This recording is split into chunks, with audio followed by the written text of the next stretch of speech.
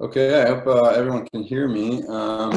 My name is Ian Metzler. I'm the current fellow in endourology at the University of Washington in Seattle, and I have the pleasure to introduce Jonathan Harper, who's the chief of endourology, my fellowship director. He's going to talk to you today about stone prevention, which we do a lot in fellowship as part of our Kidney Stone Center, and I'll let him take it away. Okay, great. So thanks, Dan, for the introduction. I'm happy to be able to take part in this, what seems like a really great educational initiative. So hopefully everyone is getting something good out of this during these strange times that we're in right now. So I have no disclosures. So as an overview, the talk will really be, the framework will be the AUA medical management of kidney stone guideline statements in regards to evaluation. So there's 7 evaluation statements. We'll cover 6 of those 7, and then just really briefly talk about 24-hour urine and supersaturation. And then kind of the bulk of the talk will really delve into dietary management. There's 6 dietary management guideline statements by the AUA. One has to do with cystinuria. We're not going to cover that today, but we'll cover the other 5. And then end with a discussion about a clinical trial on prevention that's ongoing that really kind of ties into what we'll be talking about. And so what is the approach to stone formers? Who should get a workup and what is that workup, and whether that's a screening evaluation or whether it's a complete evaluation. And whenever you see a rectangle here, this kind of indicates a AUA guideline statement. And so it says that really everyone with a newly diagnosed stone should undergo a screening evaluation. And what does that screening evaluation consist of? Well, it's a focused medical and dietary history, which we'll talk about, some blood work, a UA, and then another guideline statement says, if there is a stone to analyze, we should do this at least once. And really, for the most part, patients are always thinking that that is the holy grail, but we're really just trying to rule out a rare stone such as uric acid or a cystine stone or something like that. And so as far as the screening evaluation, when we think about, what do we really want to ask? And when we're looking at their medical history, we're trying to group patients into kind of a high risk category. And so, have they had a malabsorptive bariatric surgery such as Roux-en-Y? Do they have inflammatory bowel disease, Crohn's disease? Do they have gout? Things that are going to put them at a higher risk for developing recurrent stones. So we want to kind of screen through to look at that. And then look at their medications. And I highlight topiramate because it's such a commonly used medication for a lot of different things, but it really increases stone risk.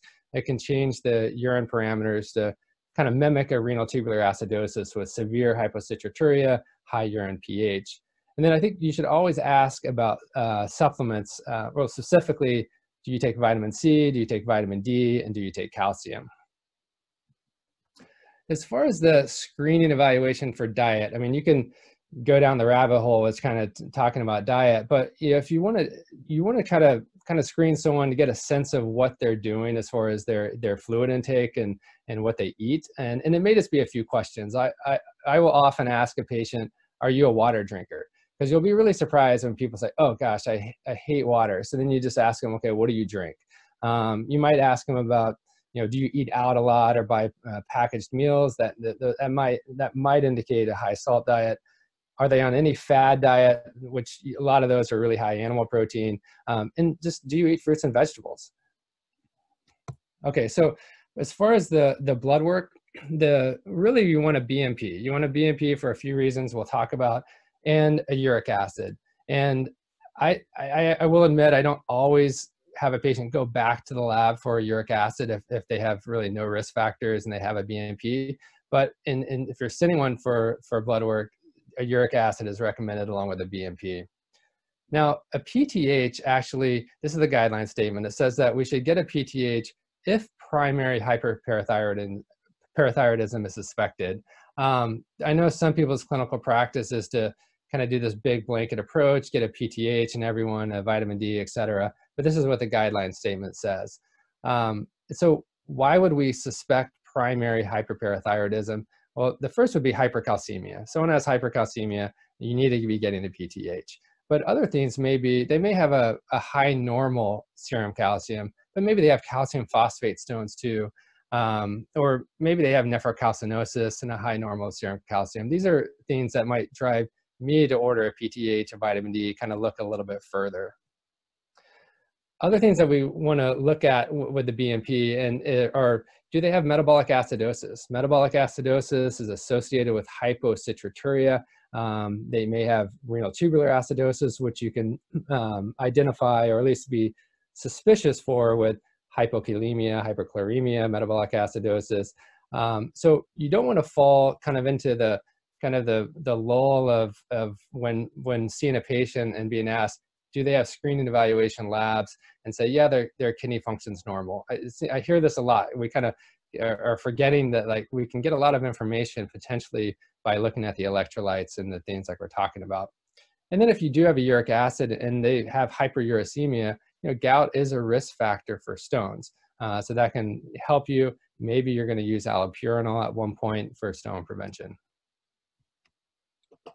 And as far as the urine, so really what we're looking at with the urine is the pH. If someone has low urine pH, less than or equal to 5 or 5.5, and then you're going to look at their imaging studies. If they have a radiolucent stone, that may be enough for you to assume they have uric acid stones and consider alkalinization therapy.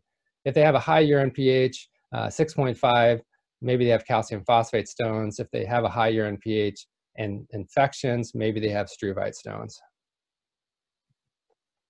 Okay, so that's the screening evaluation, all stone formers we should be detailing. There is one guideline statement about imaging. It says that we should obtain and review available imaging studies to quantify stone burden. And this seems obvious if you have an acute patient, they have a ureteral stone, you want to make sure they, do they have a renal stone on that side? If you're going to do ureteroscopy, you can treat that stone too. But if this is a patient who has not had acute event, they're just coming in as a new patient, establishing care, you want to look at their imaging, their prior, whatever imaging is available, because if you see someone, they said, oh, I've only had one stone, but they have 15 stones in their kidneys, that's going to put them in a high risk category. Maybe they have nephrocalcinosis, or maybe they have some anatomic abnormality that's going to predispose them to additional stone. So after someone has had one stone, I mean, I think people probably still say this. When I was training, we were all told if they have one stone, they get a free pass. So you don't need to do anything further. If they have another stone, maybe we talk about additional things with stone prevention. But there is some evidence that first-time stone formers really have a similar metabolic risk factors as recurrent stone formers. And I think this partly drives the guideline statement of who gets additional workup. And so we talked about the screening evaluation. So what about the complete evaluation? The complete evaluation is essentially a 24-hour urine, but this statement says that we should get that in high risk, so defined by what we just did with our screening evaluation, so high risk or interested first-time stone formers, and then recurrent stone formers. So really almost everyone could be offered a 24-hour urine, but certainly high risk recurrent stone formers, we should do that. And so when we're ordering the 24-hour urine, the guideline statement says that it can be 1 or 2 24-hour urines on a random diet. And I think the random diet part, I really want to emphasize, because it's easy to happen. And I've done a 24-hour urine, and I think I drank more because I kept looking at the jug. But when you ask someone to do a 24-hour urine, they may be saying, I've been trying to drink more fluid for a long, long time. But when they do their 24-hour urine, that's the day they do it. But it doesn't really show you anything about why they formed a stone. And then they're probably not going to do that again the following day. So really try to emphasize to them, just do your normal thing during this 24-hour urine. And the bottom of the slide there talks about what at a minimum we should be evaluating for. So moving on from evaluation, as far as medical management, I'll first just show a slide. This is a 24-hour urine, or it's one page of, happens to be Litholink, one of the stone labs. But I want to show this to kind of emphasize, the concept of supersaturation. Supersaturation is something that is thought to be a surrogate for future stone formation. It's something that's you can follow with time to see how people are doing. And I showed this particular page because the colors, it kind of helps patients understand a little bit about that everything's a continuum is what I like to think of it as, because we will have a normal value for, say, urine calcium, and whether that's 200 or 250 is not the point. But if the normal value is 200 or less, doesn't mean it's good if you're 199 and bad if you're 201. Everything is kind of fluid, and it all affects supersaturation. You may decrease your sodium and decrease your calcium a little bit, but you didn't drink as much water. And so supersaturation is something nice that you can kind of follow if you're doing repetitive 24-hour urines. And in regards to supersaturation for calcium oxalate stones, for example, these are the main things. And low urine volume affects all stone formation, but hypercalciuria, hyperoxaluria, too little citrate, or hyperuricosuria. And remember, hyperuricosuria is a risk factor for uric acid stones, but also calcium oxalate stones. It really depends on the urine pH. But the dietary guideline statements, which we're going to start to go into next, there are 5 guideline statements. One has to do with urine volume, and then there's one for each of these entities here. Okay, so moving on to diet. When I think about diet and talk about diet, I have this question, is there a kidney stone diet? Patients, we all would like everything to be easy, and if there was just one thing that we could direct them to, maybe that would be beneficial. And so, first we'll start with fluid. And so why is fluid intake important? This one is one of the only ones that seems super obvious, but because of supersaturation, if you're drinking more fluid, you're making more urine, you're increasing the solution. Stones are essentially salts that are occurring at too high of the concentration.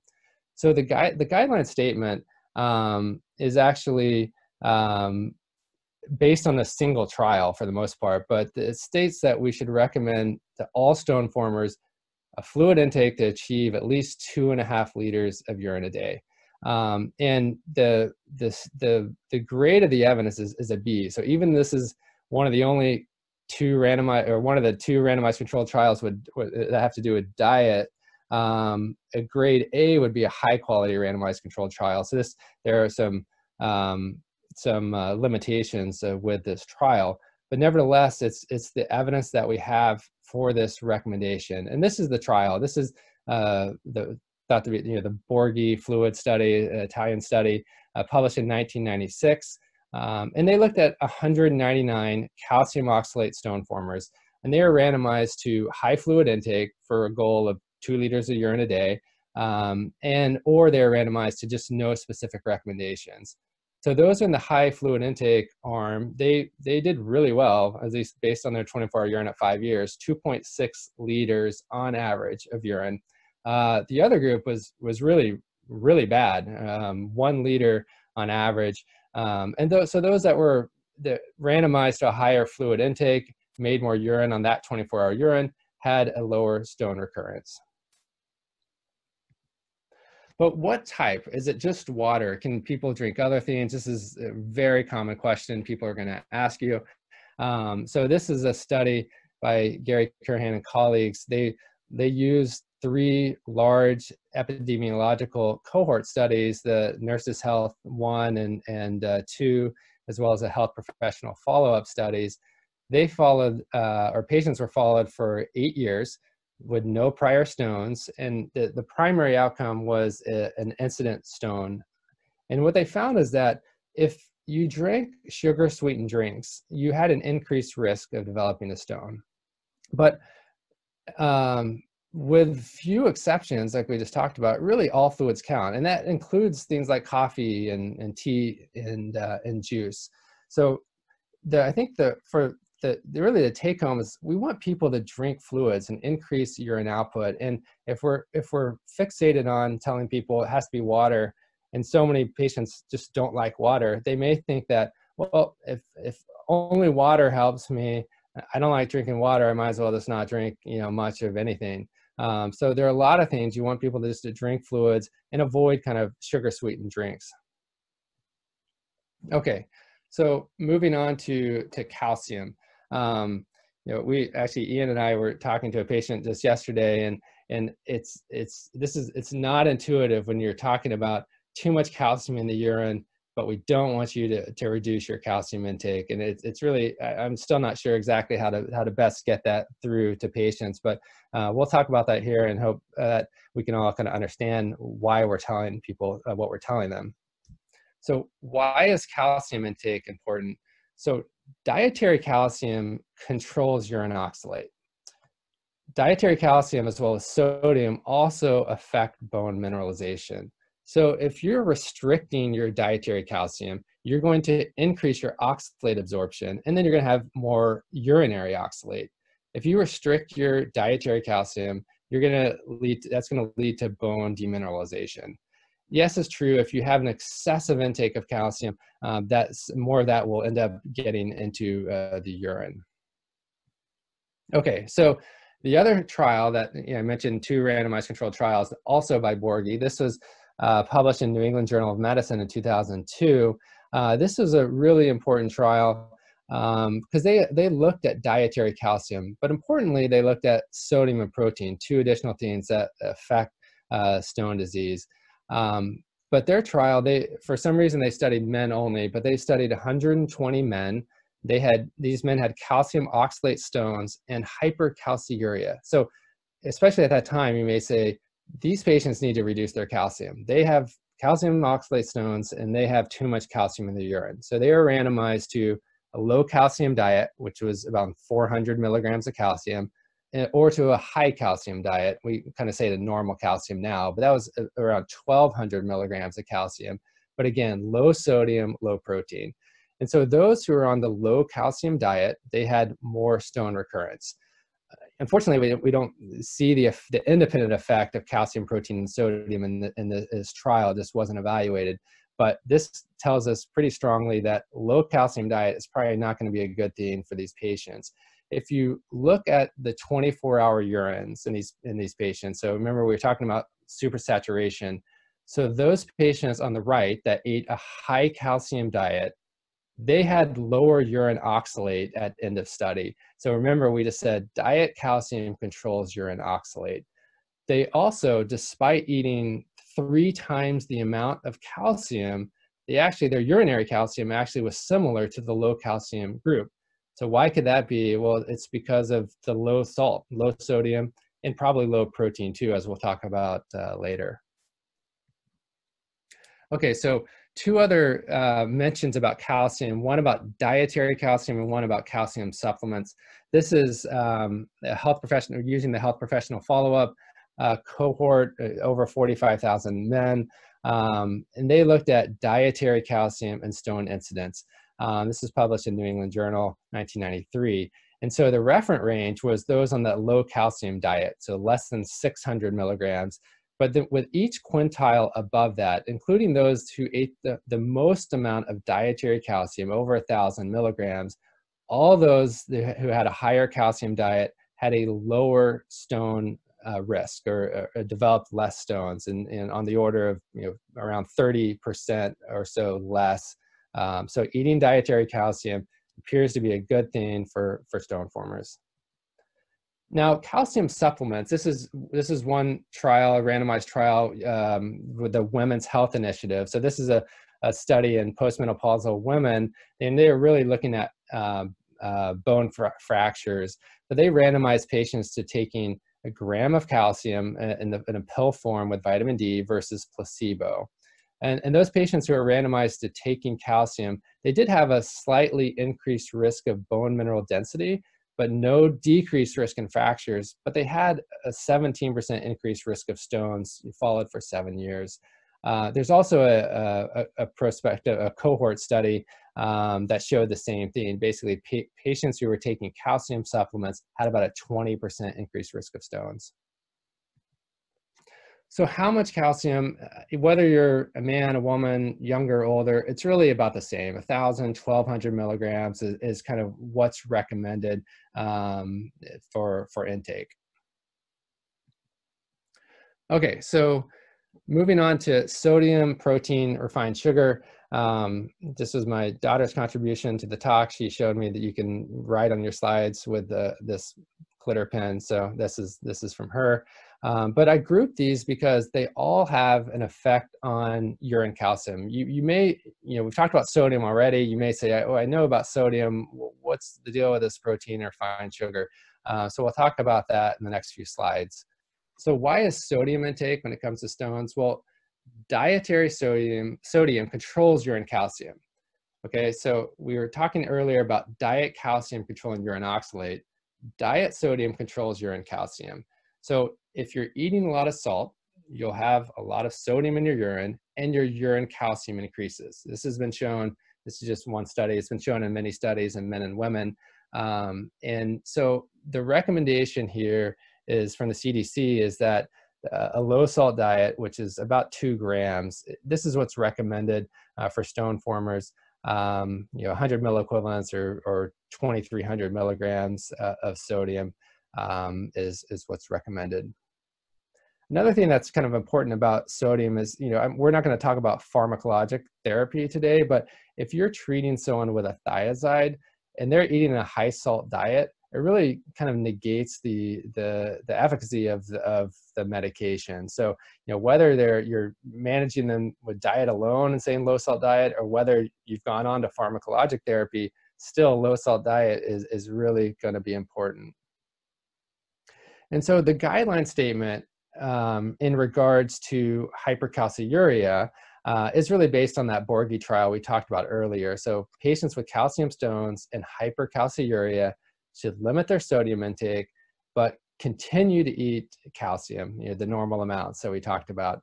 I'd argue that you could also mention protein, sugar in a statement for recommendations, but this is the highest quality data that we have, and so they stick with sodium and dietary calcium here. Okay, so refined sugar. So we mentioned already that patients who drink sugar-sweetened beverages have an increased risk of stones. This is a study that was in the New England Journal in 1969. And so this was a study that they looked at urine calcium after getting before and after getting a sugar load. And these patients were fasting. So there's no calcium that's coming from any other source here. And they looked at normal subjects, which were people who had no stones. They looked at calcium stone formers, and they looked at relatives of calcium stone formers. So during a control period, the urine calcium was stable. The stone formers and relatives of stone formers had a higher urine calcium at baseline.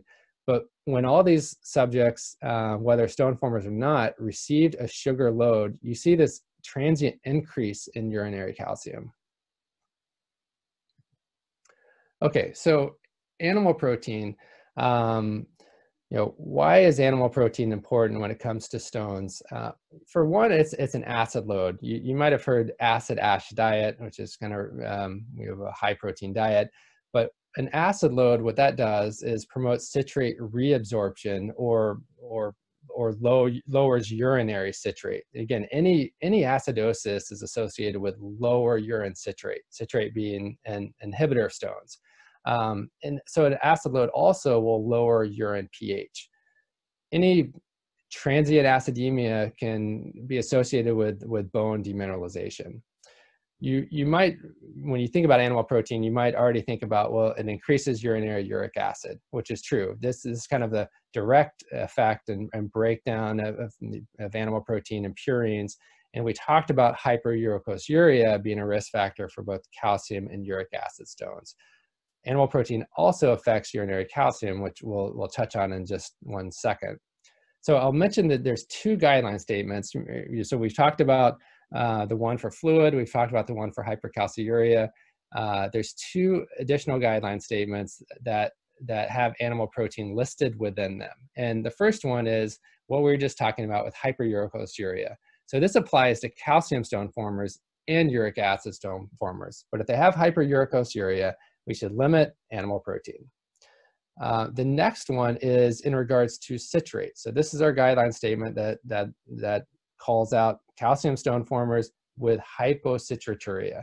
And so what we should be telling these patients is that they should increase their fruits and vegetables. And so why would that be? Well, fruits and vegetables are really provide an alkali load, and they should limit their animal protein. Again, the acid load. So kind of limit the acid load, increase the alkali load.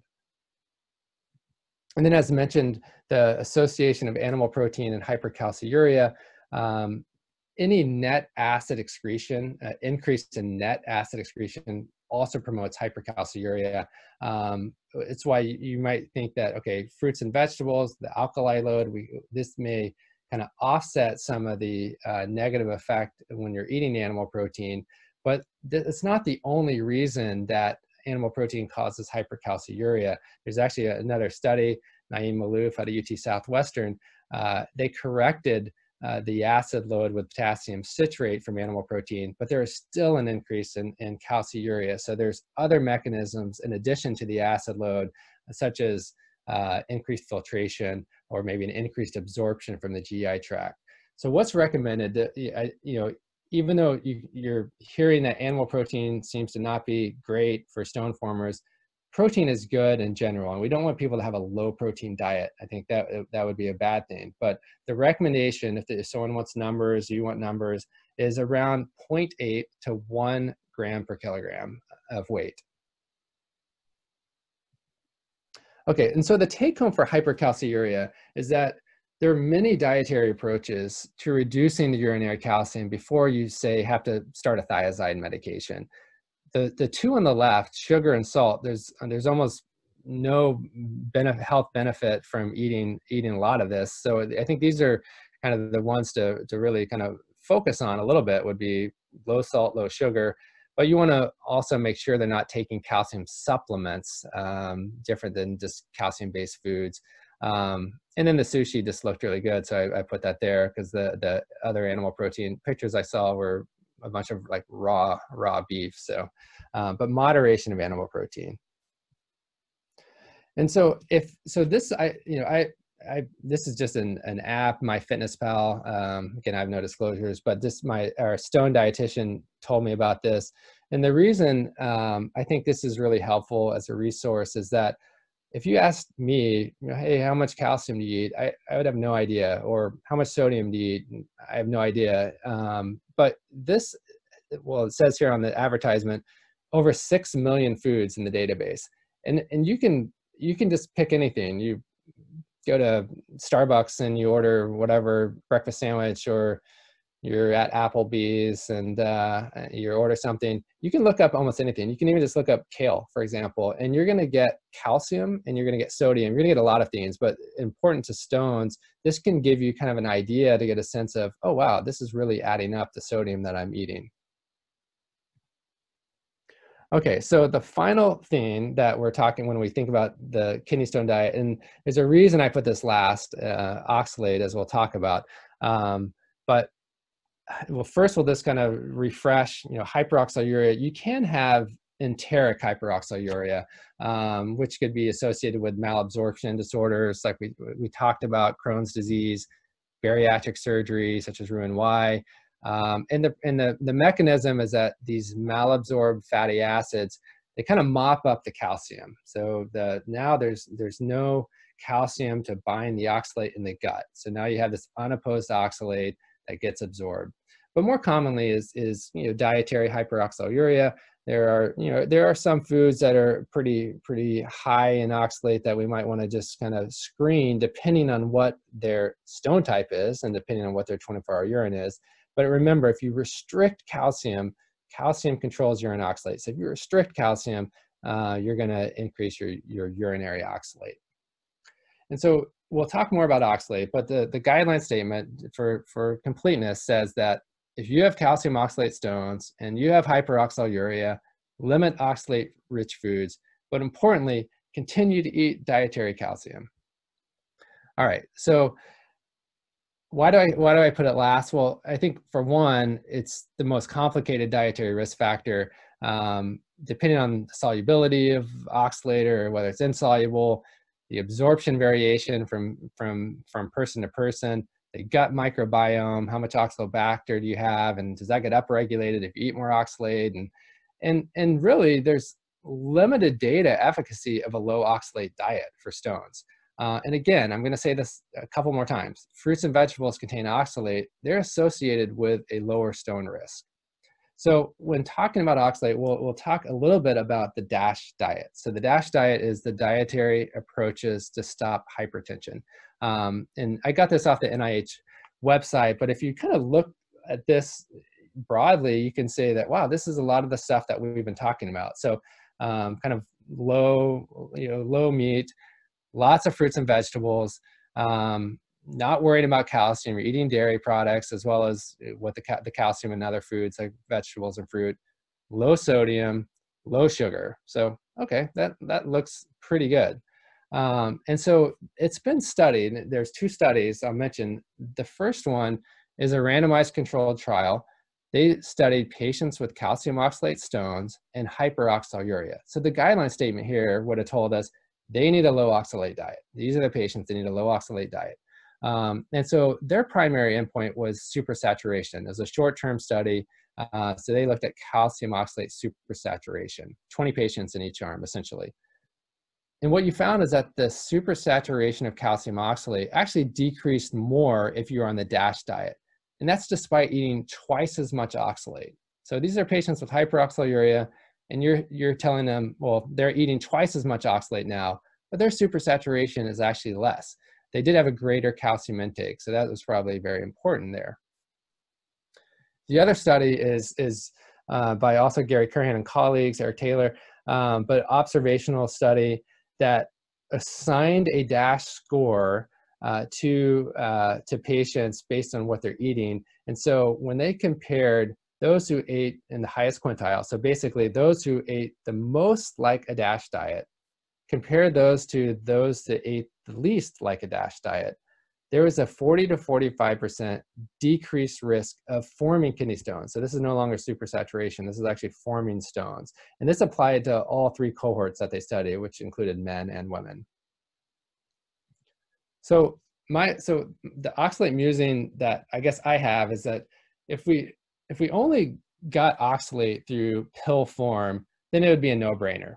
We just don't eat that pill. There'd be no reason. But we don't eat a piece of oxalate. We eat food. And saying it again, eating fruits and vegetables which contain oxalate lower stone risk because they provide this alkali load, which increases citrate, but also can offset some of the negative lithogenic effects of acid loads. And as we also talked about, eating calcium foods will lower urine oxalate, but also has a beneficial effect of improving bone mineral density. So really, I think one of the biggest points of this talk is really to be balanced. Balance out foods, make healthy kind of decisions when eating in general. So if I say, okay, is there a kidney stone diet, or if a person asks me, maybe it is the DASH diet. At least a lot of the components of the DASH diet seem to be very stone friendly because they're cardiovascular friendly. And as you kind of think about what are stones associated with, they're associated with a lot of comorbid disease like cardiovascular disease. And so we'll kind of finish the last part of the talk here with, what could we do better? And this is not going to be an exhaustive list of what we could do better, all things stones, but reflecting back is what we just talked about. Kidney stones are associated with all of these diseases listed here. And a lot of these diseases can be controlled, if not prevented, with dietary change and exercise. And so what do we need to do? Not saying I know how to do this or this would be easy, but really a comprehensive dietary modification, and whether that's some behavioral intervention to improve dietary choices in general and lifestyle modifications may be the most impactful if we could kind of strip down and start from the beginning. And so in discussing this or kind of conceptualizing this, I wanted to kind of end with talking a little bit about a stone prevention clinical trial. You may have heard that the USDRN is the Urinary Stone Disease Research Network. The trial is prevention of urinary stones with hydration, called PUSH. It's ongoing right now. But a little bit about this trial, or first the network. The network, there's 6 clinical centers There's a Scientific Data Research Center, and this is has oversight of NIH and IDDK. And when the request for application went out a few years ago, there were 3 aims, but we'll just talk about one aim. They wanted us to design and conduct a randomized controlled trial to investigate the impact of increased fluid intake on the rate of stone recurrence. And you may say, well, there was that one randomized controlled trial before, but a small study with some limitations. The American College of Physicians guideline regarding fluid intake, they actually recommend that patients should drink enough to make 2 liters, but they say the evidence is very weak. But when the awardees of this grant came together to write a protocol, one thing came up. It's like, okay, what's the biggest problem? We could do a randomized controlled trial to try to look at, is 2 liters or 2.5 liters different? But really, the problem seems to be adherence. That's critical for long-term stone prevention. But how do you actually change the behavior and get someone to be adherent with something different? Because these are the pictures on the right, or these when you tell someone to drink more fluids, or they're like, oh yeah, I'm getting ready to do that. It's gonna be great. I just had a bad stone. I'm gonna increase fluids now. But then the next time you see them, they're like, oh, I did that for a few weeks, and I'm still not doing it. So how do you change the behavior? And that's what we started to focus on with this trial. So we looked at behavioral economics approaches to see, can you improve adherence? And it's been shown in things like weight loss or smoking cessation. Financial incentives have been shown to help produce new habits. They can overcome this present day bias. And so it's really hard for someone to say, I'm going to make this change now because it might affect me 3 years from now or 5 years from now. It's really hard for people to kind of make that change because of that. But financial incentives can potentially help. Structured problem solving. This has been shown to help with medication adherence. And this is essentially talking to a coach, identifying a problem, coming up with solutions, and then the patient deciding, what the best plan of action is, what seems reasonable for them, and then review progress.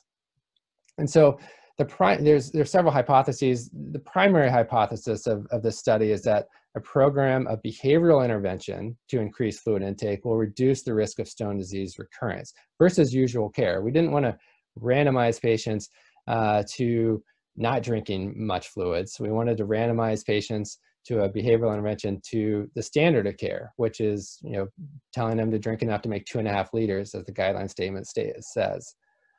So it's a randomized trial. There's pragmatic features. We talked about 2 arms. It's a 2-year study with the primary outcome of symptomatic stone recurrence. And if you've heard of this trial, you might think or have heard, oh, this is the smart water bottle study. It's not. We're not really studying the smart water bottle. It is used as a study platform for the intervention arm, because those patients actually get a fluid prescription based on their 24-hour urine deficit. And so that's how they're tracked, and they get their financial incentive if they're meeting their daily goal. But it is kind of the catchy thing, is the smart water bottle, and piques people's interest. But the first year, we're really trying to form new habits, and that's the financial incentives. If they're not adherent, they roll into the structured problem solving. The second year, you're trying to sustain habits. Financial incentives are tapered, and then they roll into kind of what we call low touch interventions based on patient choice, which could be text reminders, or it could be them watching their patient testimonial that described their initial stone event, which was painful. Okay, so overall, what we hope the contribution to science will be is that evidence of a behavioral change program can increase fluid intake, which is a surrogate for stone formation, but also modify the health outcome, which is stone recurrence. We also hope that it can generate some evidence to support fluid intake, those recommendations. And so I'll finish the last 2 slides kind of summarizing What we talked about, we went over in detail the evaluation guidelines, discussed, what the screening evaluation should be and who should get a complete evaluation. We really kind of focused on dietary guidelines. We talked about the guideline statements, but went a little further in the evidence of these various components of diet and how they affect really a lot of the guideline statements. And healthy diet seems to be kidney stone healthy. I do think that behavioral interventions, although difficult, can be the most impactful from a population health standpoint, because if you knew nothing else about someone's kidney stone history, their 24-hour urine, their stone, almost everyone would benefit from empiric recommendations. And that would be increasing fluids, low salt, low sugar, eat calcium foods, eat fruits and vegetables, maybe avoid really high protein diet, and then exercise. I think, from a population health standpoint, patients would benefit, stone patients would benefit if you knew nothing else. And with that, I think those are my last slides. So thanks. I'd say thanks for your attention. I assume I had your attention, but I was paying attention. Oh, good. Yeah. So I guess any questions that we want to go over?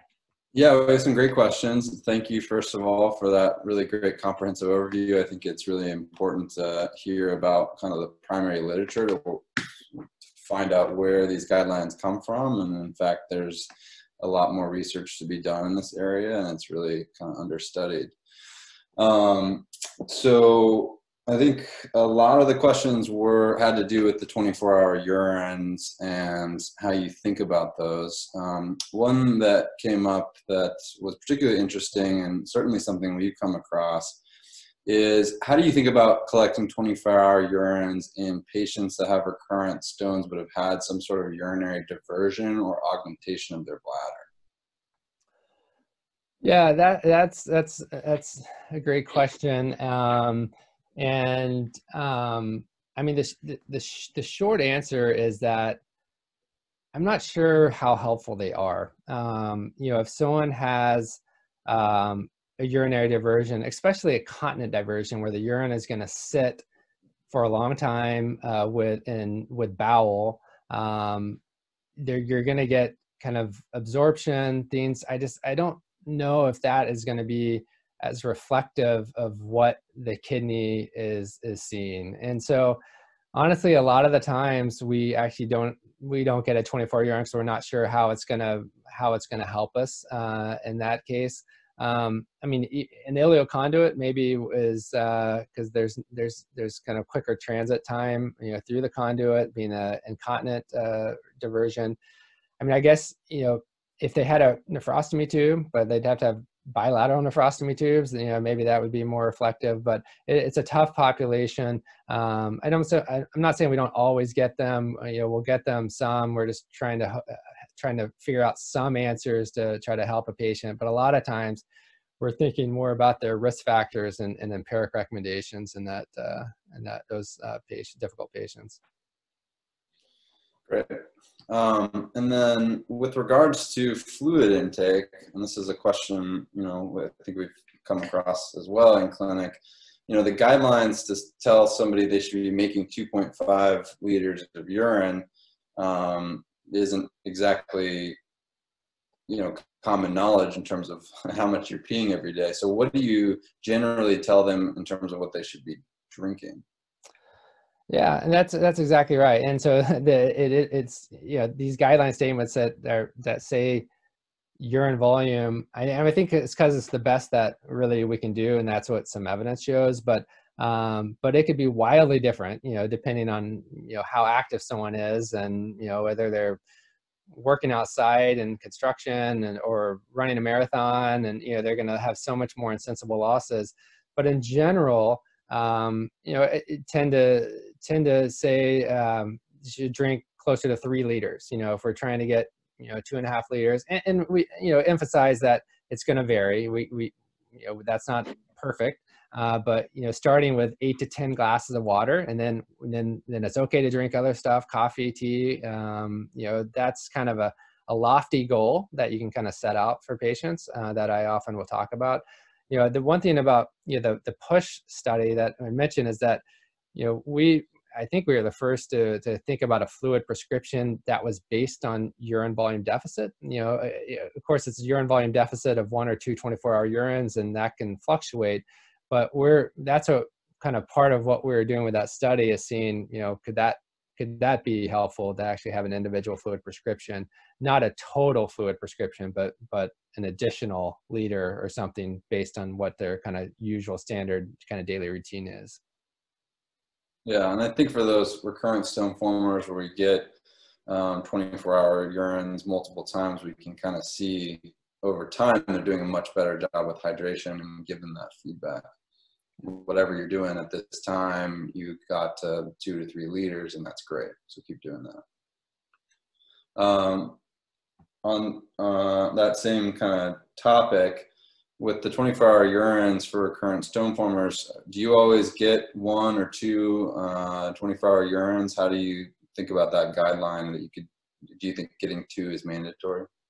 Yeah, so I usually start out with 1, thinking that I'm probably going to repeat a 24-hour urine, over, depending on if we're making dietary change or what, but we're going to probably repeat 1 over the next, 3 to 6 months in general. And the reason if you have 2, if you have 48 hours in a row, and ideally maybe 1 that's during the weekday and 1 that's during the weekend, if you have 2, I think, more information, honestly, is probably better. But it's hard enough to get people to do these 24-hour urines, let alone 48 hours of urine collection. And so really, I want to get something. And so I usually recommend just starting with one 24-hour urine, knowing that it's just a single snapshot, and just to kind of get that, see if there's any severe abnormalities, and then kind of go from there. And if a patient has recurrent stones, but you get a 24-hour urine back that's kind of stone cold normal, or they're not a particular thing that you target, how do you counsel them? Yeah, so that I think is kind of part of the what we talked about earlier is are people studying for the test? Or do they normally really just make a liter of urine a day or 1,200, and they use that one day to drink enough where everything looks pretty normal? It's like, oh wow, you're doing great, 2 liters of urine, that looks good, but that's really not what 7 days a week what their kidneys are seeing. So that's one thing that I try to actually say, did this reflect, is this what you normally did, or do you eat this high salt meal every day and then you decided not to do it that day because it's probably not good? So I kind of have to delve into that a little bit. Now if you get the sense that this was really pretty accurate, and if they have active stones and the 24-hour urines are looking pretty normal each time, you can actually start them on a medication. There is a guideline statement, a pharmacologic, we didn't talk about those today, but there is a guideline statement that starting potassium citrate or thiazide actually is in the guideline statements that you can do for someone with bland or normal 24-hour urines, but recurrent calcium or recurrent stone formers. So sometimes it's rare, actually, that I'll just start a medication with stone cold normal 24-hour urines. But I think that is an option. But I think also what I would emphasize first is that you continue to counsel them on those empiric dietary recommendations, because you're likely to help them in some way, or then they realize, oh, okay, I'm not supposed to decrease my dietary calcium. Just continue to talk about the importance of some of those recommendations, and then hopefully with each time something else kind of gets through. Great.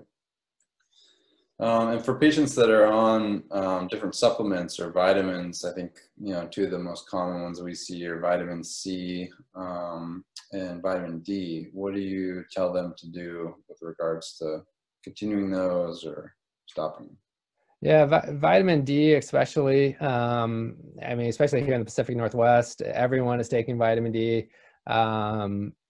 So vitamin D, so my practice is typically if they're taking less than 2,000 or, I'm okay with that.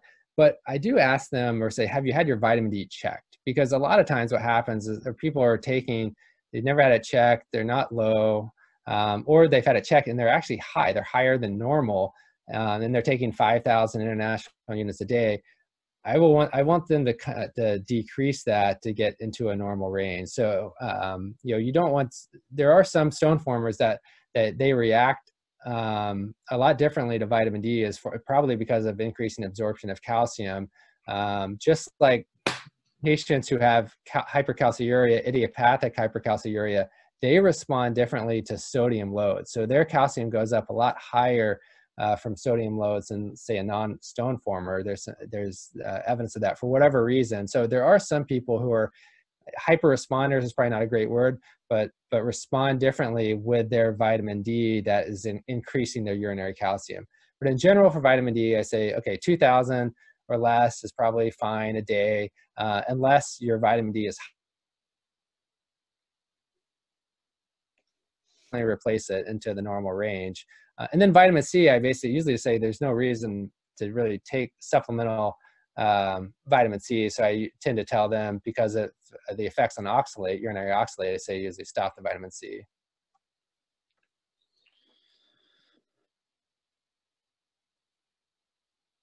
Protein, do you know, there's increasing artificial meats and meat substitutes that are high in vegetable proteins. Is there a big difference there in terms of your risk factors?